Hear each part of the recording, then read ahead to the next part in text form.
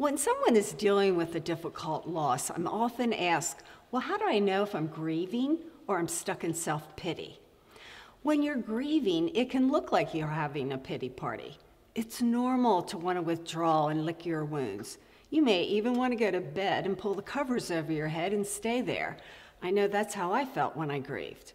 You might have times where you think you're the only one in the world who is suffering. But here's the difference.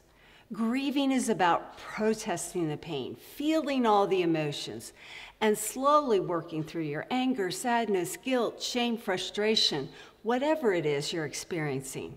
And that takes time to recognize and verbalize those feelings. It takes time to talk them out, journal, and pray about what you're experiencing. In contrast to grief, with self-pity, you're excessively dwelling on yourself and your problems.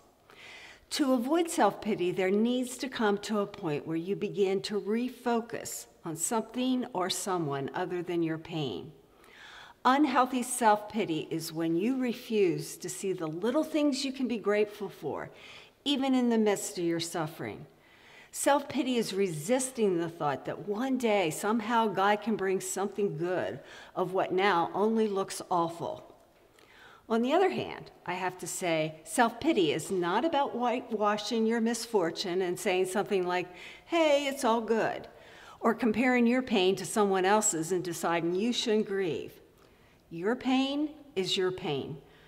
Recognize it rather than ignore it.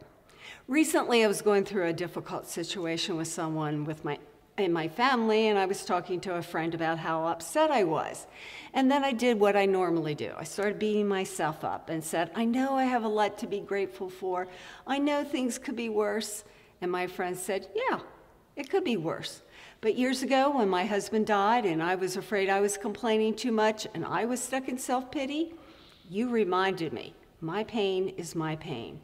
Acknowledging the hurt, grieving was the only way I was going to get to accepting what had happened.